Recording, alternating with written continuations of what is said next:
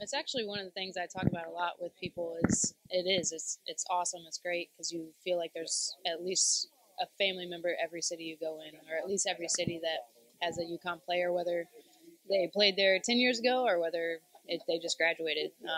We're all family, and we feel like we've known each other forever. So it makes the away trips that much more fun. Oh, it'll feel good. Well, I always have Kelly there. She's on the team, and so she helps a lot just because I played with her in college for a year, and now I get to play with her again. So she really just kind of walks me through it.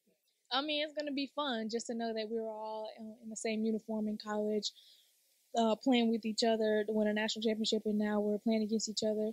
We're still sisters no matter what. We're all family. We call ourselves UConn family. So it's always going to be fun when we see each other. It's going to be great, especially now traveling. You see a lot of your friends and you see a lot of the former players. So it's going to be fun to get a chance to not only play against them, but to kind of get a chance to bond maybe off the court and just kind of see what's been going on.